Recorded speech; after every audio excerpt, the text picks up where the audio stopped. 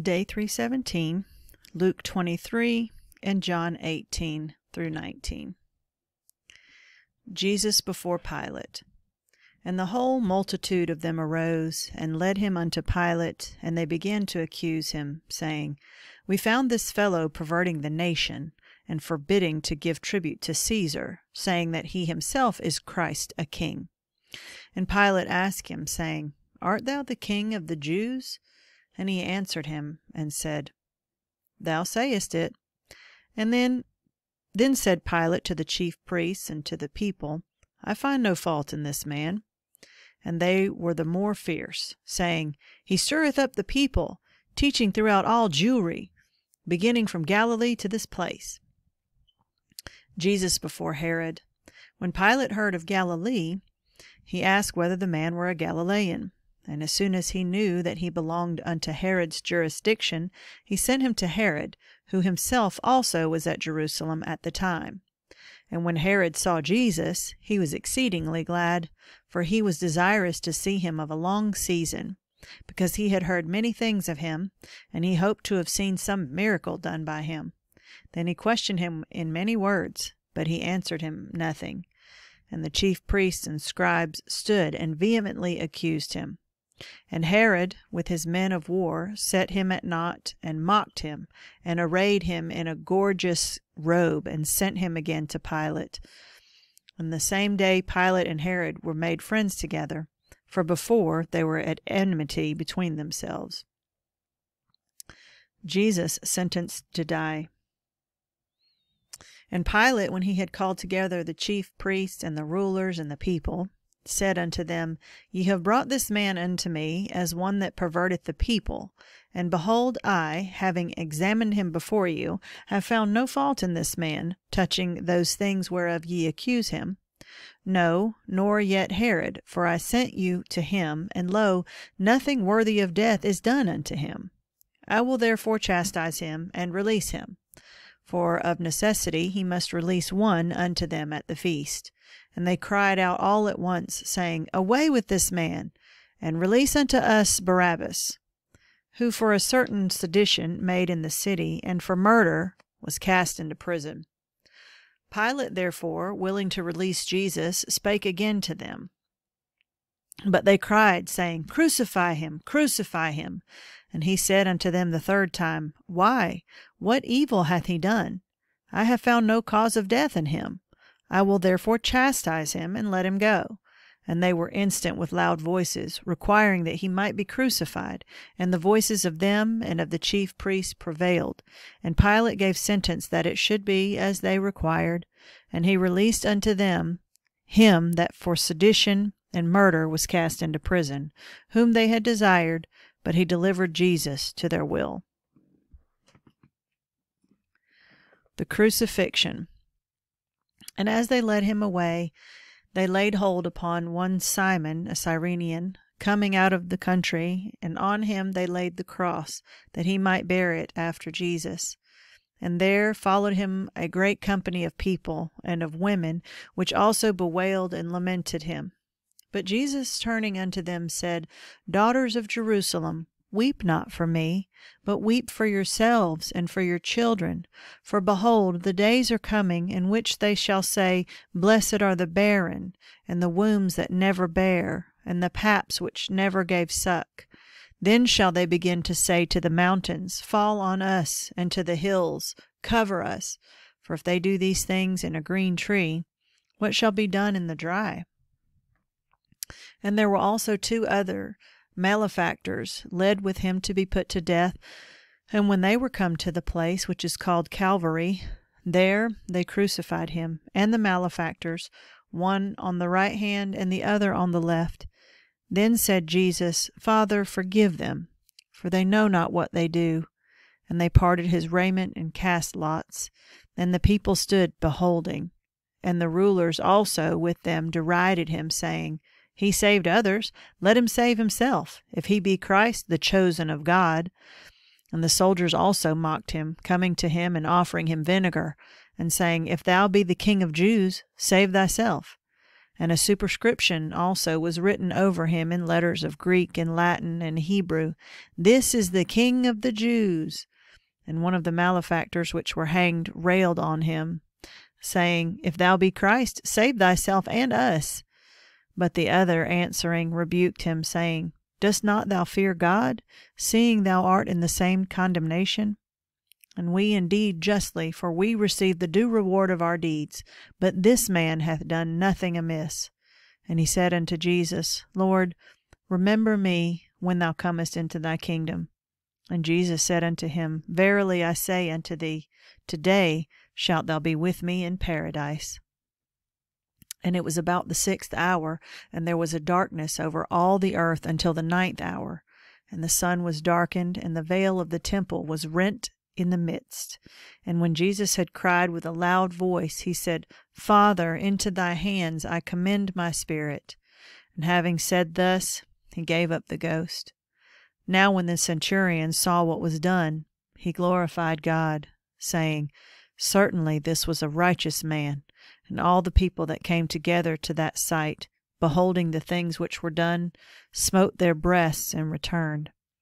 And all his acquaintance and the women that followed him from Galilee stood afar off, beholding these things. The burial of Jesus. And behold, there was a man named Joseph, a counselor, and he was a good man and a just. The same had not consented to the counsel and deed of them. He was of Arimathea, a city of the Jews, who also himself waited for the kingdom of God. This man went unto Pilate, and begged the body of Jesus. And he took it down, and wrapped it in linen, and laid it in a sepulchre that was hewn in stone, wherein never man before was laid. And that day was the preparation, and the Sabbath drew on. And the women also, which came with him from Galilee, followed after, and beheld the sepulchre, and how his body was laid. And they returned and prepared spices and ointments, and rested the Sabbath day, according to the commandment. John 18 and 19, the betrayal and arrest of Jesus. When Jesus had spoken these words, he went forth with his disciples over the brook Cedron, where was a garden, into which he entered, and his disciples. And Judas also, which betrayed him, knew the place, for Jesus ofttimes resorted thither with his disciples. Judas then, having received a band of men and officers from the chief priests and Pharisees, cometh thither with lanterns and torches and weapons. Jesus therefore, knowing all things that should come upon him, went forth, and said unto them, Whom seek ye? They answered him, Jesus of Nazareth. Jesus saith unto them, I am he. And Judas also, which betrayed him, stood with them. As soon then as he had said unto them, I am he, they went backward and fell to the ground. Then asked he them again, Whom seek ye? And they said, Jesus of Nazareth. Jesus answered, I have told you that I am he. If therefore ye seek me, let these go their way. That the saying might be fulfilled which he spake, Of them which thou gavest me have I lost none. Then Simon Peter, having a sword, drew it, and smote the high priest's servant, and cut off his right ear. The servant's name was Malchus. Then said Jesus unto Peter, Put up thy sword into the sheath, and the cup which my Father hath given me, shall I not drink it? Jesus brought before the high priest. Then the band and the captain and officers of the Jews took Jesus, and bound him, and led him away to Annas first, for he was father-in-law to Caiaphas, which was the high priest that same year. Now Caiaphas was he which gave counsel to the Jews, that it was expedient that one man should die for the people. Peter in the high priest's court. And Simon Peter followed Jesus, and so did another disciple. That disciple was known unto the high priest, and went in with Jesus into the palace of the high priest. But Peter stood at the door without. Then went out that other disciple which was known unto the high priest, and spake unto her that kept the door, and brought in Peter. Then saith the damsel that kept the door unto Peter, Art not thou also one of this man's disciples? He saith, I am not. And the servants and officers stood there, who had made a fire of coals, for it was cold, and they warmed themselves, and Peter stood with them and warmed himself. The high priest questions Jesus. The high priest then asked Jesus of his disciples and of his doctrine. Jesus answered him, I spake openly to the world. I ever taught in the synagogue and in the temple, whither the Jews always resort, and in secret have I said nothing.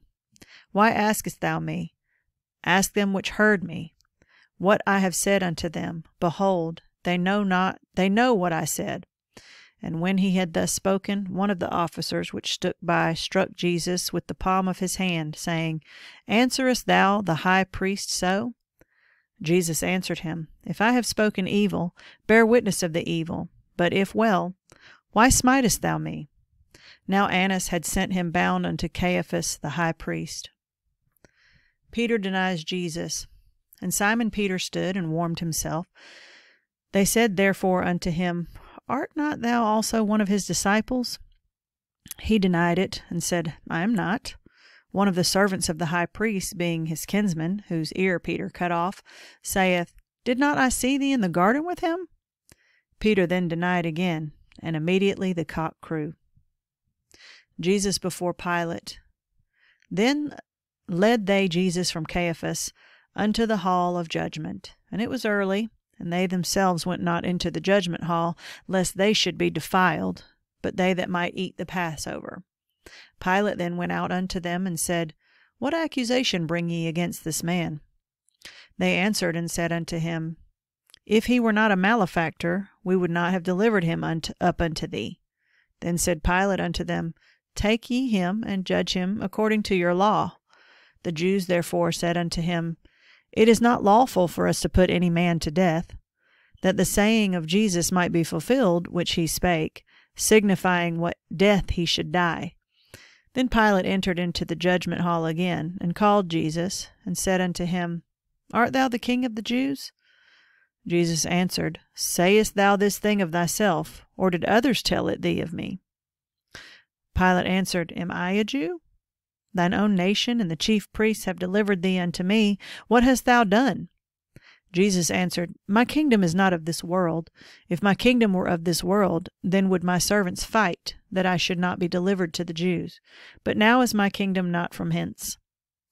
Pilate therefore said unto him, Art thou a king then? Jesus answered, Thou sayest that I am a king.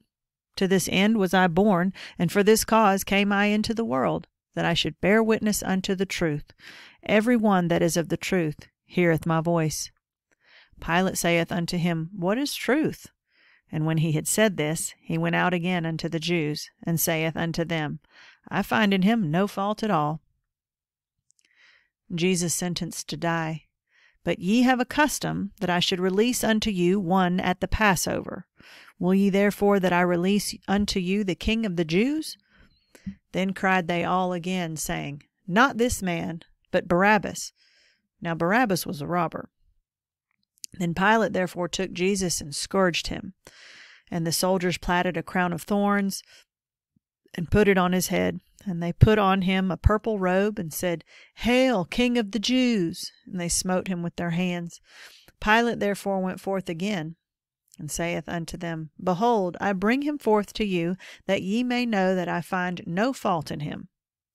Then came Jesus forth, wearing the crown of thorns and the purple robe. And Pilate saith unto them, Behold the man! When the chief priests therefore and officers saw him, they cried out, saying, Crucify him! Crucify him! Pilate saith unto them, Take ye him, and crucify him, for I find no fault in him. The Jews answered him, We have a law, and by our law he ought to die, because he made himself the Son of God. When Pilate therefore heard that saying, he was the more afraid, and went again into the judgment hall, and saith unto Jesus, Whence art thou? But Jesus gave him no answer.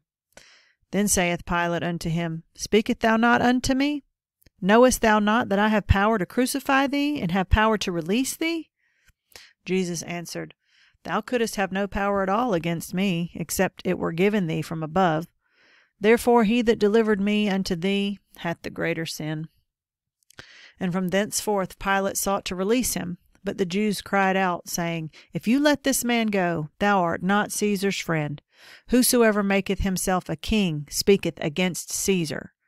When Pilate therefore heard that saying, he brought Jesus forth, and sat down in the judgment seat in a place that is called the Pavement, but in the Hebrew Gabbatha. And it was the preparation of the Passover, and about the 6th hour, and he saith unto the Jews, Behold your king! But they cried out, Away with him! Away with him! Crucify him!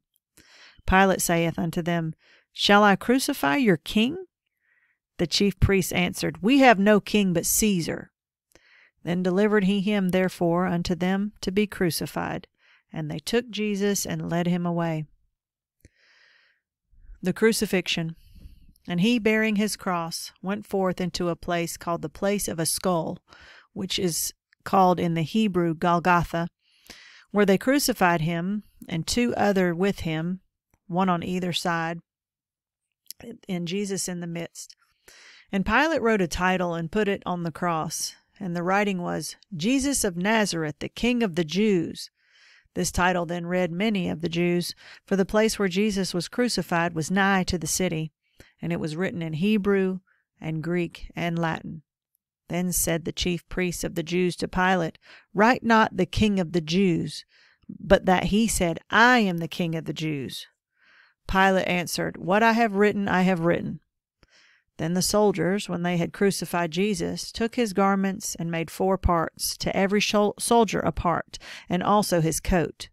Now the coat was without seam, woven from the top throughout. They said therefore among themselves, Let us not rend it, but cast lots for it, whose it shall be, that the scripture might be fulfilled, which saith, They parted my raiment among them, and for my vesture they did cast lots. These things therefore the soldiers did. Now there stood by the cross of Jesus his mother, and his mother's sister, Mary the wife of Cleophas, and Mary Magdalene. When Jesus therefore saw his mother and the disciple standing by, whom he loved, he saith unto his mother, Woman, behold thy son. Then he saith to the disciple, Behold thy mother. And from that hour that disciple took her unto his own home. After this, Jesus, knowing that all things were now accomplished, that the scripture might be fulfilled, saith, I thirst. Now there was set a vessel full of vinegar, and they filled a sponge with vinegar, and put it upon hyssop, and put it to his mouth. When Jesus therefore had received the vinegar, he said, It is finished. And he bowed his head, and gave up the ghost. Jesus' side pierced. The Jews therefore, because it was the preparation, that the body should not remain upon the cross on the Sabbath day, for that Sabbath day was an high day, besought Pilate that their legs might be broken, and that they might be taken away. Then came the soldiers, and brake the legs of the first and of the other which was crucified with him. But when they came to Jesus, and saw that he was dead already, they brake not his legs. But one of the soldiers with a spear pierced his side, and forthwith came there out blood and water. And he that saw it bare record, for his record is true, and he knoweth that he saith true, that ye might believe.